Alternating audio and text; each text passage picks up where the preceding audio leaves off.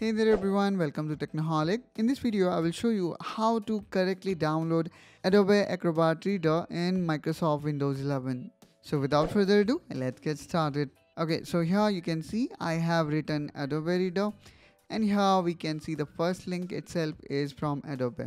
So just click on that, and after you will reach to this page, make sure guys you do not directly click on download Adobe Acrobat, because there are other services that are also involved. So let's quickly uncheck these services, because most of the time we do not need these additional plugin that Adobe is giving us in the form, which is kind of adware, I would say. Now click here on Adobe Acrobat, and there we go guys. Here we can see we have successfully downloaded the setup. Now simply run it.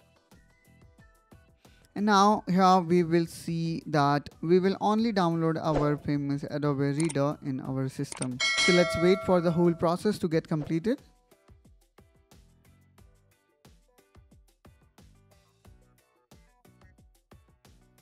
So in this way guys, we can install Adobe Acrobat Reader in our system without downloading any unnecessary adware. Now let's click on finish. And here we go guys, here we can see Adobe Acrobat Reader installed for the first time. That's all guys from my side in this video. I hope that you find this video helpful and informational. If yes, then do like and subscribe to Technoholic to see more such content.